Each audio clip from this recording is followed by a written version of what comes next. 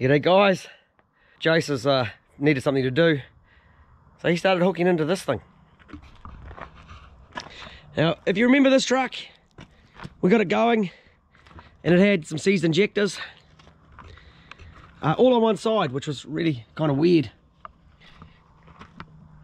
FJ40 Landcruiser with the UZ in it. It's been in someone's barn. So last registered back in 2006. 2006, that's a long time ago. And as you can see, Jace has already started hooking it to bits, finding his way through.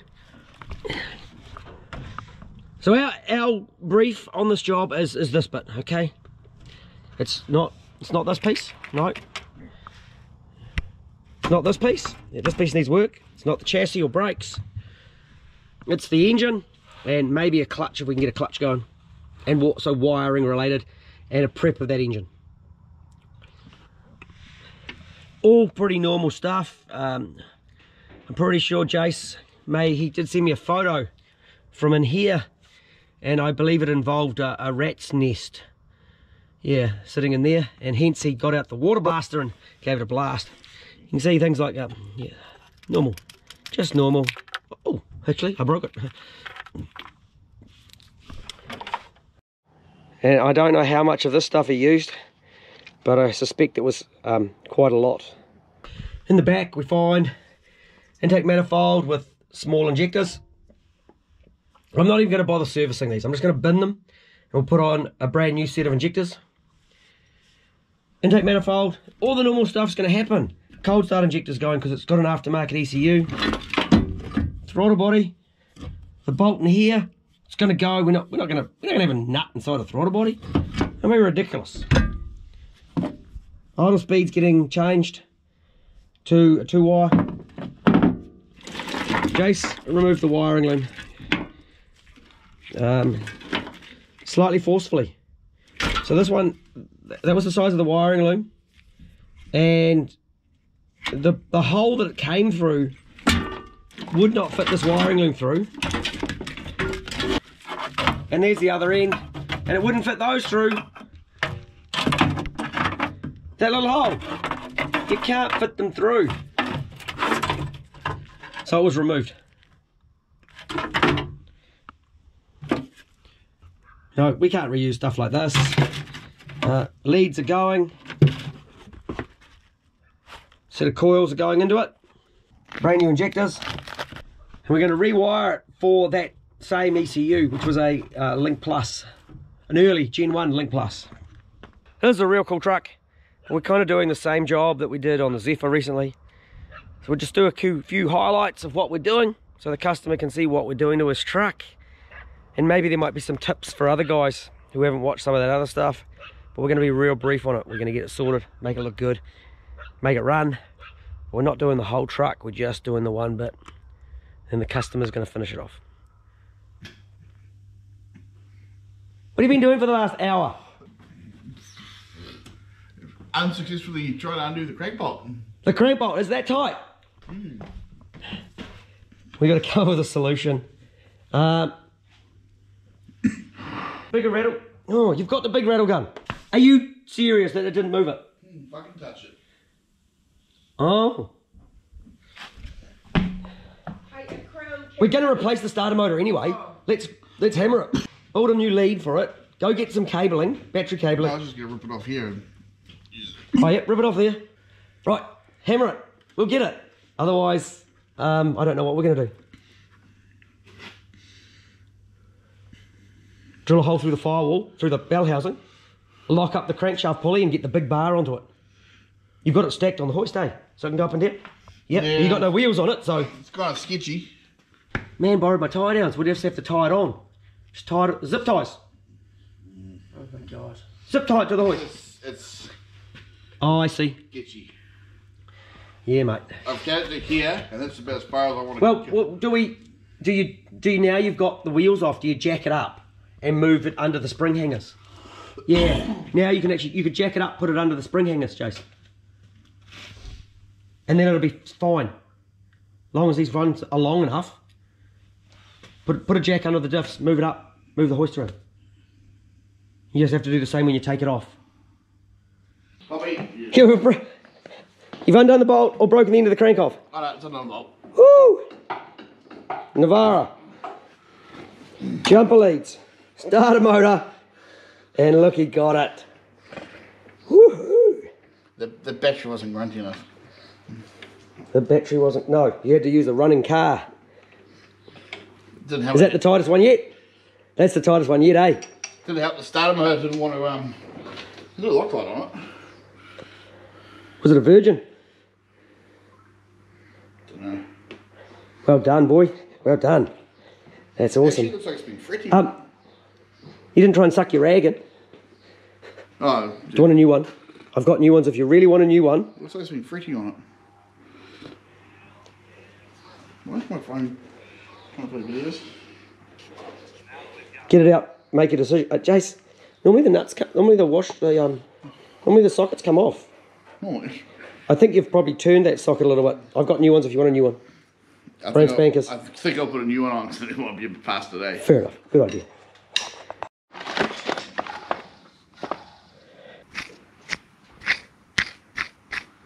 No good.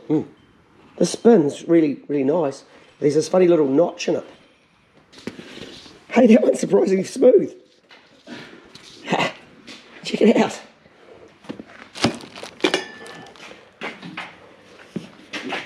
Yeah, look at those. Just the normal blisters, eh? There they go, look at them. Oh, great. Was there actually some antifreeze in there? Yeah, it's into it. It actually had green in it. Yeah, it was green. There's still green in there.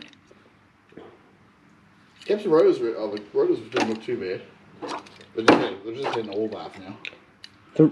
They've just got the normal, they're worn, Yeah. but they're not all cracked to pieces. That's all broken. Thermostat? That was... There's a thermostat down here, is this the one? yeah, that's it. You'll just... Gravity. Oh, it's got the Slater in it. Got the what? It's got a Slater in it. It's like, oh, Slater. Yeah. Oh, no, And that rubber's all just perished to bits. Yeah. It hit the ground, so I caught it. Right, so you got most of the mud off the front that you could. Yeah, without getting the water blaster in there. You're known for putting water blasters in here, of course.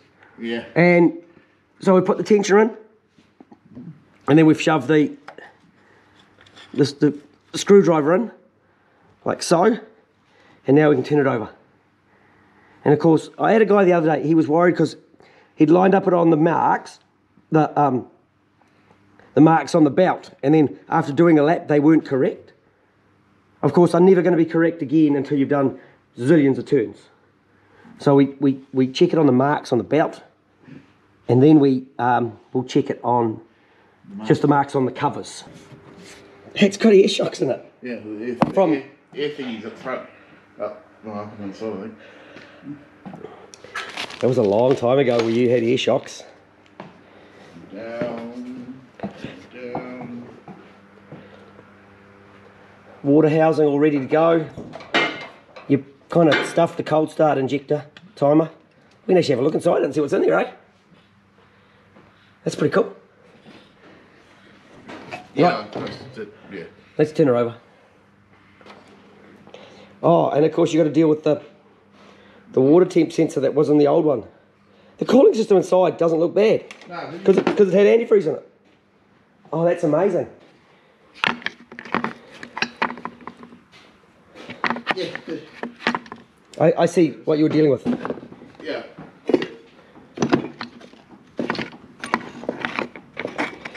Considering it's been sitting for so long, this isn't the worst I've ever made. It's not the worst we've seen. I think the mud's preserved it. Must be coming up on it now. Yeah.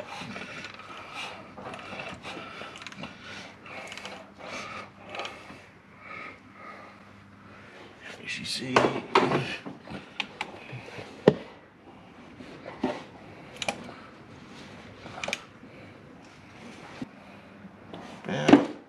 Yeah.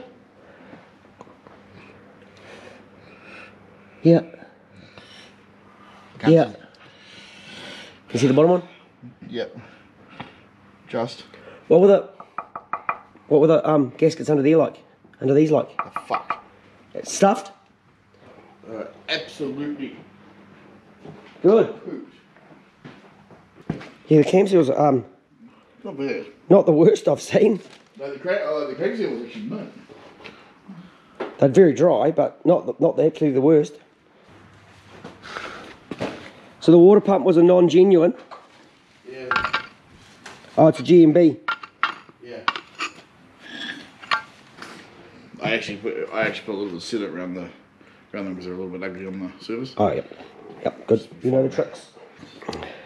So on the water bridge gaskets, we try not to put sealant on them, but if the surface is yucky, it's the technical word, then we put some sealant on them, just to give them a little bit of help. Well done. You know you don't need this coil anymore, eh? But you can't get to that bolt down the side. You can't get the bolt because it's right next to the exhaust, eh? Yeah. I'll get the blanket for that. You got a blanket for it? Yeah, I got flash blankers and cheap blankers. You gonna give the tablet covers a paint?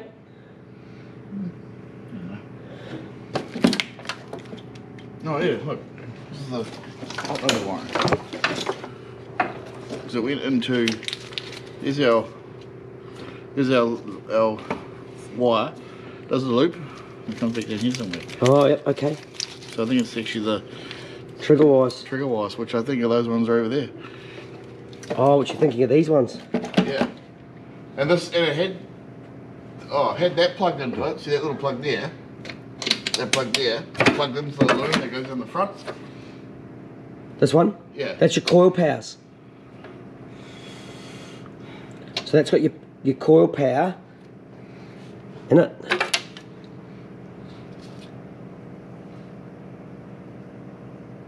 Yeah, it was on the coil. That one might have survived That's Yeah, that was in that little front one, okay. which goes in there. I really like the fact that the whole alternator wiring, I like the whole alternator wiring goes right up into that little tiny stuff over there. So check out and we'll see what's in that size over there. Yeah. It's little. Yeah. And this would have had an 80 ampere on it. It's a 131 Crown engine, so it's 80 amps on that alternator. You're about to put 110 amps up it. I think that wire's quite up to the job. Probably not up to the job, Jace. No. Oh, should we pull that pin on that now? Sure. Let's remove the screwdriver.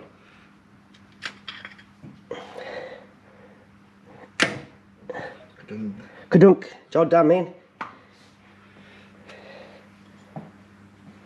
You base the cubes into it. What was the crank? Was it covered in mud and crap and? I pulled the sensor out and then pulled the sleeve of mud out. Put my finger and push the sleeve of mud out. Right. Lovely.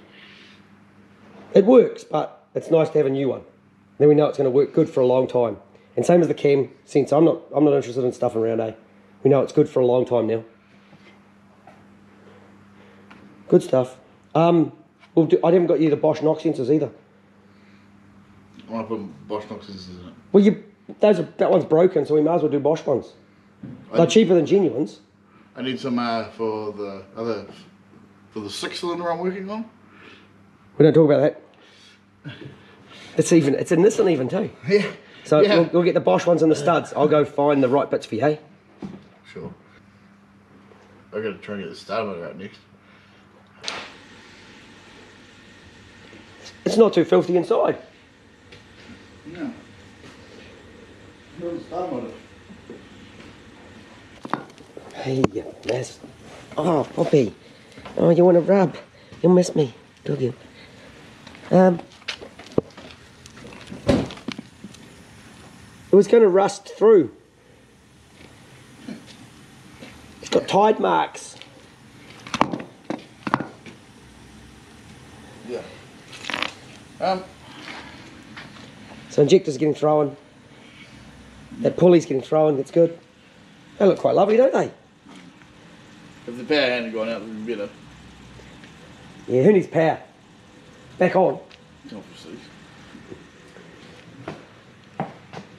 And what's that wheel? Oh. So someone's taken all the extra tabs on it.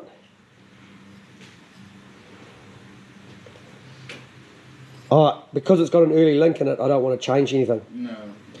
Just too hard. We'll just keep it simple and put it back in. You don't have to change the dipstick, I reckon, because it doesn't have one. It's a crown. Pushed into the cylinder head. You've still got that coil on the side. No, I've been doing other stuff. Yeah, fair enough. That acid actually deals to those pulleys not bad, eh? A bit of a buff and a tidy up, that'll paint up alright. Hey, puppy dog. Good girl. Right, well done. Oh, you're just pretty normal, eh? A little bit of fretting, not bad. 190 amps, okay? 35. Oh, it's actually 32. Yeah. That'll do. Yep, that'll be good. Better than it was. I think you... Yeah, definitely cut those fuel lines off. I'm actually wondering, Jace, if this one, if you come out of there, I don't know if you're going to get into the back of the head, but we could always use this clamp here. It's a bit funny, eh? That's why I didn't go clipping that off like I normally would. Oh, that the other half of the clip is not there. Yeah, but we could cable tie it into that plastic. Yep. Well, it looks good with the Bosch knock sensors. That's nice and simple, eh? Oh, you've actually put a PCV valve and grommet in it instead of letting the wire go in there. I thought you were doing some electric tappets or something. variable PCV valve timing. Yeah, electric PCV. Yeah. I'm still stunned, eh?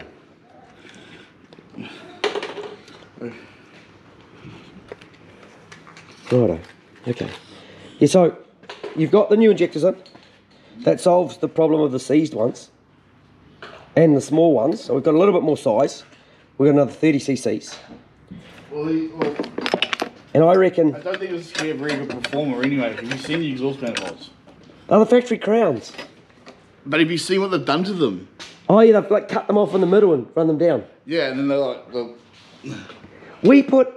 In that other one we did, we put our proper heaters in these, eh? In one of these.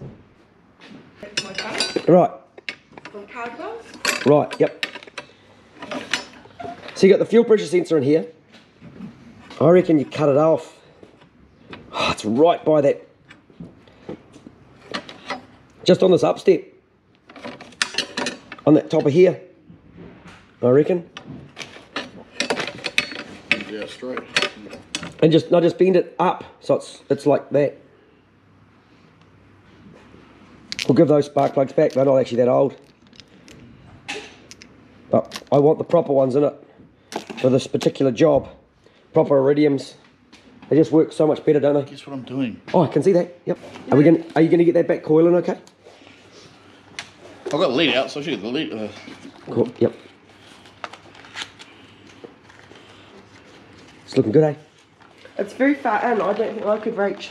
My boobs get in the way. Yeah, well. It looks nice, simpler down through the front. Some new bearings to go on. This is the alternator wiring for it. Oh, it looks almost... No, it's not as bad as Brendan's, but it's pretty cool. Yeah, there you go. Pretty spunky. Oh, here we go. Yeah, nah. It's probably like Brendan's, eh? Yeah, it's not pretty. If we add in like 5 more wires to that, it'll be just like this. Alright, guys. Jace has had a really, really big week on this one, and it's come up really fantastic. So from where we started, it was a bit of a mess. He's done prep. We call this engine prep, but there's also, of course, wiring stuff in it. You know, just like, I think you've got that grommet and firewall. There's a wiring loom to the starter motor already because we were doing that. There's cam and crank angle sensors being changed. All that sort of stuff is being done. So he is now ready to get into it next week and do some wiring.